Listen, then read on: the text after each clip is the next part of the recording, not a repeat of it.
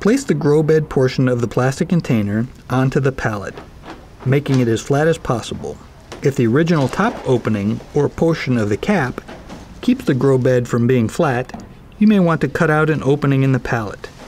This hole can be cut using a grinder with a cutting wheel.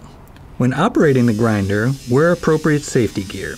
Next, identify the lowest and flattest portion of the grow bed bottom. This is where the drain will be located. Make sure to choose a spot far enough away from the edges so that it will drain over the fish tank when the grow bed is positioned atop the tank, and in a location that has a relatively clear passage to the tank below. Mark this spot and drill a 1 3/4 inch hole in the grow bed and through any metal on the pallet. Fit the 1-inch uniseal into the hole in the bottom of the grow bed tray. Cut a 10-inch piece of 1-inch PVC pipe. Lubricate the uniseal with the silicone to help the pipe slip through the hole. Push the 10-inch piece of 1-inch pipe through the uniseal, leaving about 5 inches above the bottom of the grow bed. Next, create the support that the grow bed will rest on. Place 2x4s across the top of the cage, so the ends extend several inches on each side. IBC totes come in different sizes. Our cage measures 40 inches in one direction and 48 inches in the other.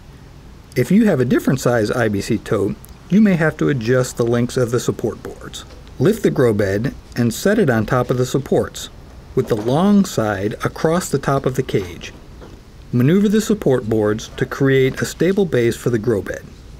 You can slide the grow bed beyond the back edge of the cage to give you more room to access the fish.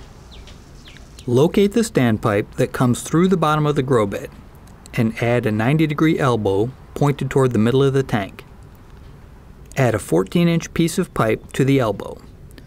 The elbow and additional pipe create a small amount of back pressure that makes it easier for the siphon to get started once the water overflows to the grow bed standpipe.